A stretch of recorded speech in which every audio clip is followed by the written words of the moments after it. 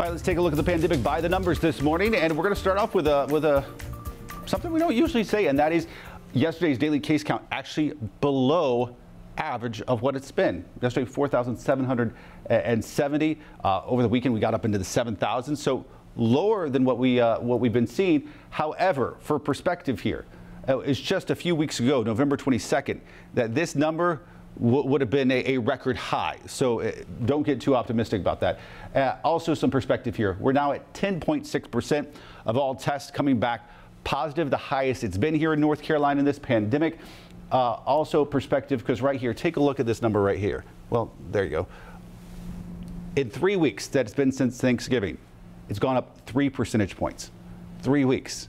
It shows the impact that Thanksgiving holiday and people getting together has had on this pandemic and the spread of this virus. Carolyn? So, you know, it's important for us all to keep that in mind as we make holiday plans, and perhaps we should, I mean, I've changed mine. I think perhaps we should all change ours and just wait a little bit longer and have a big blowout celebration next year. Next year is going to be a really good year. Yep. All right, Larry.